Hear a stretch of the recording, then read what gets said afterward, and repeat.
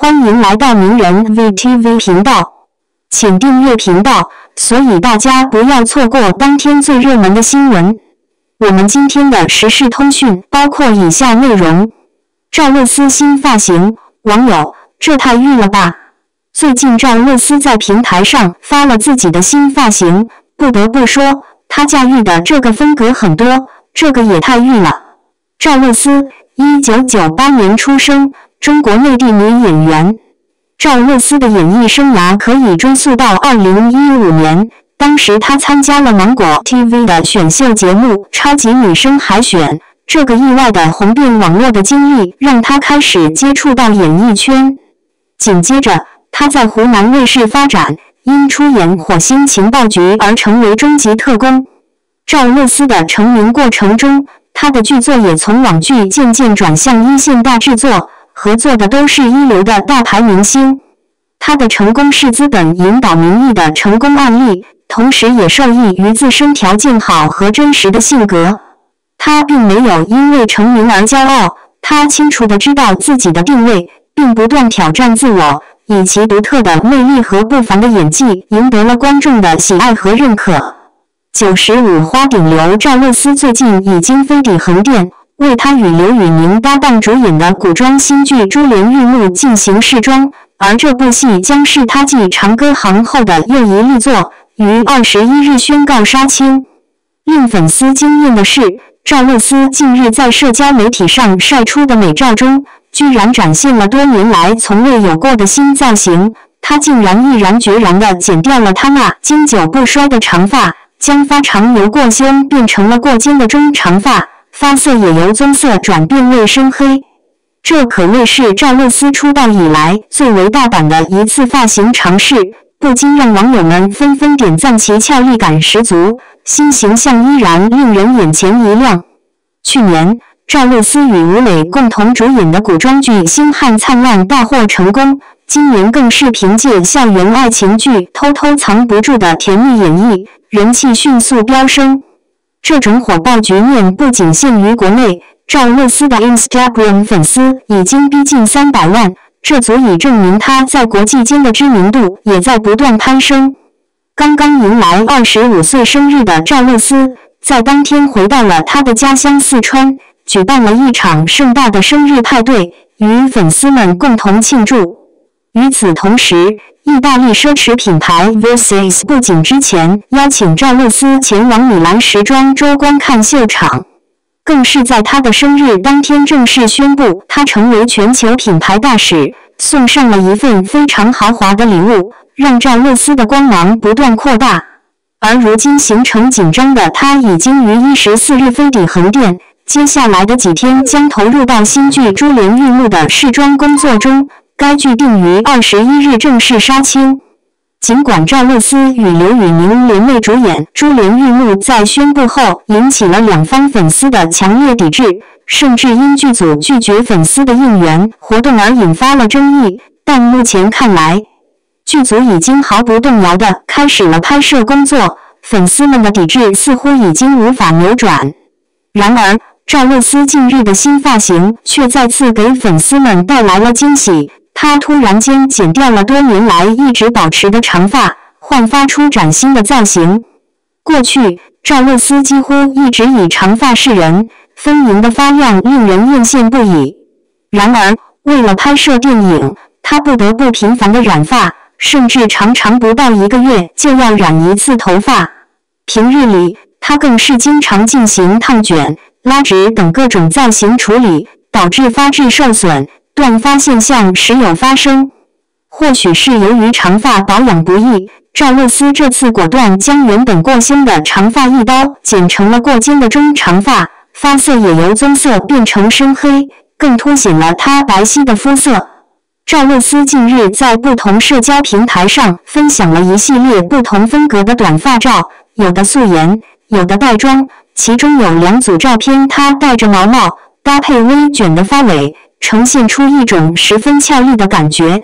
粉丝们纷纷喊道：近年来最短的发型，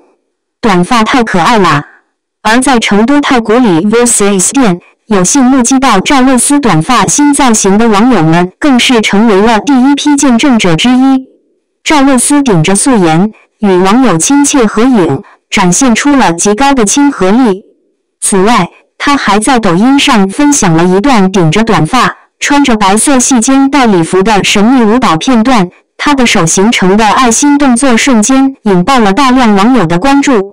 作为一名新晋四小花旦，赵露思的演艺之路可以说充满了挑战和机遇。